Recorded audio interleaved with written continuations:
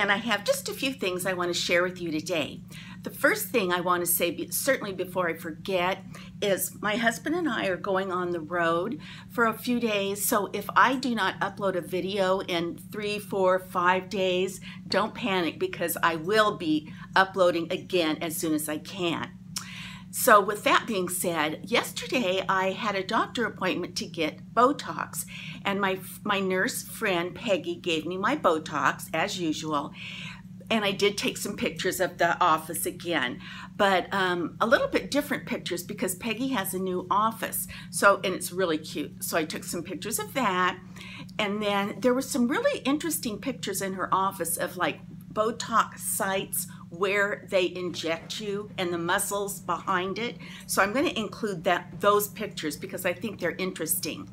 The X's show where they put the needle to give you Botox.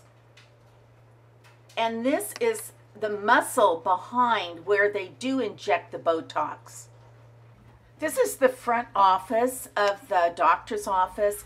These were some of the skincare products I was looking at and enjoying. It's a real pretty office, very, very well decorated, very friendly, with lots of, you know, nice candles and fragrance, and it's just a real healing, fun place to be. This is where I got my Botox, on that purple chair. Now, while I was in the doctor's office, they have two really nice shelving units on the walls. And I was looking at one particular unit because it had a nice line of skincare. So I was, you know, while I was waiting, I looked at some of the skincare products. And once again, I'm noticing hyaluronic acid and retinol. So I know that a lot of the gals, including myself, we've done videos on the hyaluronic acid and retinols and how they're mixed in with our face creams and skincare. But I really got to wondering, you know, what is hyaluronic acid? What are retinols? So I came home and did a Google search, and I'm going to share what I found out with you because I thought it was kind of interesting. And the first one I'm going to talk about is the hyaluronic acid serums. And I got this information from Yahoo Answers in case you want to go look it up and find out more about what I'm reading.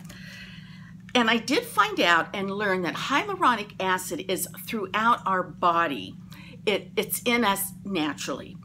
And it comes from the cartilage in our bodies.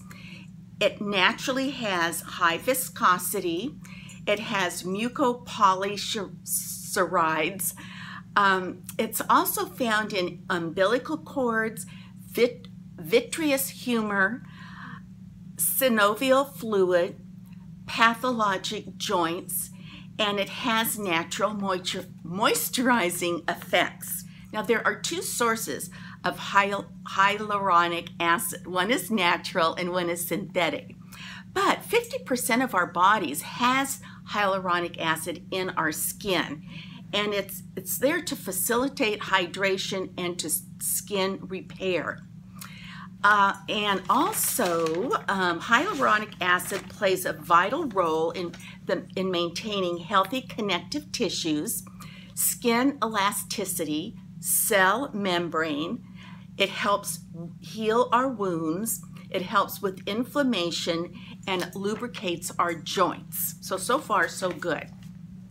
Hyaluronic acid is in our skin cream because it releases water, it hydrates, it provides elasticity, it plumps up our skin, and it's a natural moisturizer. So I say yay for hyaluronic acid, and mostly that it's naturally in our bodies anyway. Then I looked up retinols. What is retinol?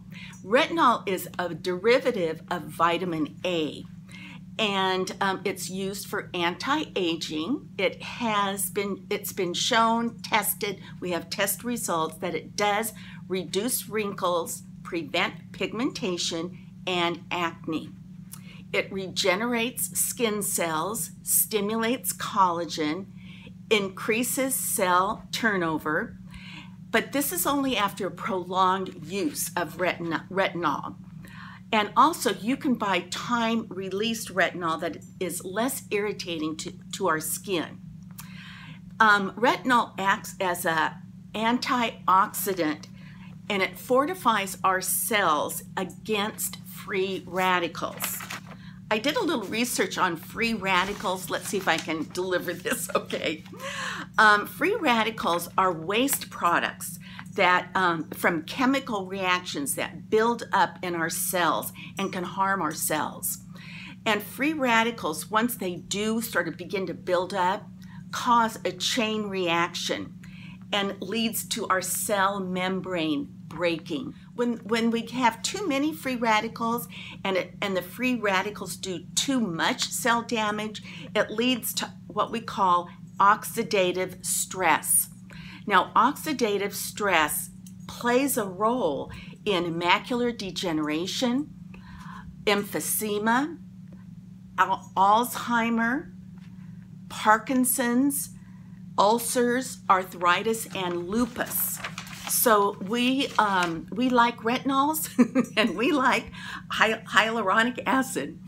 The retinols really do help prevent our cells at a cellular level and cause that cell turnover and keeps us from getting those harming and damaging free radicals that really break open that cell membrane.